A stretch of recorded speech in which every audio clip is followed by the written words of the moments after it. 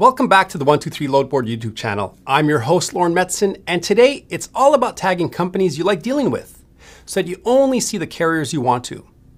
Did you know that as a member of 123Loadboard, you have full control of what companies to show and what companies to hide from your results? Let's take a closer look by hopping onto the desktop version of our load board. Once logged in, if you look at the left navigation menu under the subheading Find Trucks, you will see an option for carriers. This section is where you can go manage carriers that are onboarded with you, that you like, i.e. your favorite, and those companies that you want to block and hide entirely from your results for whatever reason. Let's see how we can easily tag a carrier. Let's start by posting a single load. As with any load, it requires a pickup location, a pickup date, a drop-off location, and of course, a trailer type. In this case, we'll select flatbed and a van.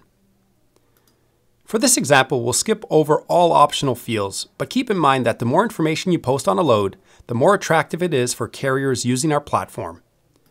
Once I post a load, you'll see that I have one load online.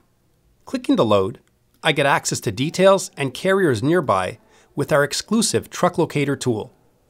In this example, there are currently 17 trucks matching my posted load. I can browse through the available carriers easily using the list view and tag companies. For instance, if this is a carrier you like, add them to your favorites. If you've already onboarded this carrier, tag them as onboarded. If it's a carrier that you don't want to see in your results for whatever reason, just click hide. And remember, a great feature about Truck Locator is the ability to use the available filters to help you find the carriers you like working with most. Now, heading back to the carrier section, we see that we've onboarded a carrier and added one to our favorites. Clicking into a specific section, we see additional details about the carrier, including their phone number, should you need to reach out to them directly, and authority-related information.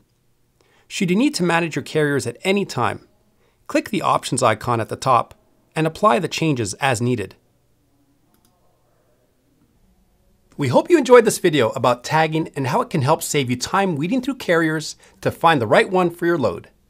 If you have any questions or comments, we'd love to hear from you down below. And as always, if this video helped you in any way, shape, or form, we'd greatly appreciate a thumbs up. And remember to subscribe to the channel and click the bell. Should you need any help, please visit our frequently asked questions available at help.123loadboard.com. And as always, thanks for watching and see you next time.